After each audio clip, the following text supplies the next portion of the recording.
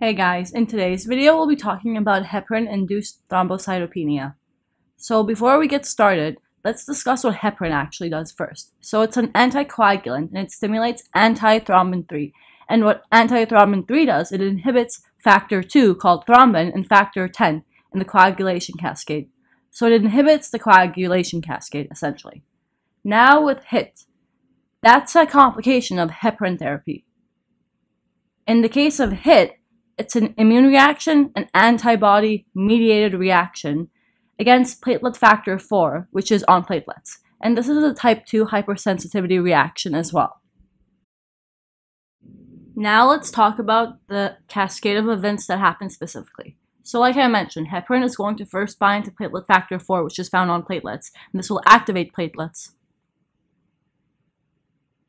And this forms a complex together with the heparin and the PF4.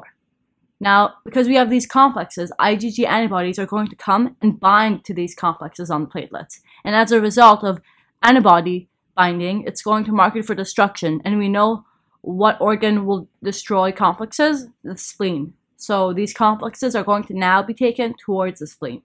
And as a result, the spleen will destroy these platelets. Now, I want to mention this is a positive feedback effect too. So the more platelet complexes that get destroyed, the more binding of IgG antibodies happens and the more destruction happens. So it's just a mess. It's a positive feedback effect. And as a result of this, you're going to have mass destruction of platelets and you're going to have a reduced platelet count. And paradoxically, you're going to have an abnormal clot formation happening because of these platelets being activated and then destroyed. So you're going to have arterial thromboses, venous thromboses. It's a mess. Now, in terms of timeline, when this happens, since the initiation of heparin therapy, it usually takes 1 to 2 weeks after it starts. But if you've had heparin therapy previously, you've already formed these antibodies in your blood. So as a result, in that case, it can only take a day later.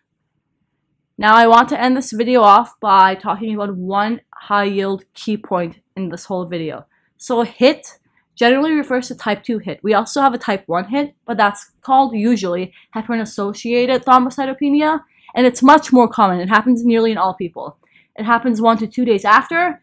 It's non-immune mediated. And there's just a mild decrease in platelets. And it normalizes. It's transient all by itself. You don't have to stop heparin therapy. It's not an emergency.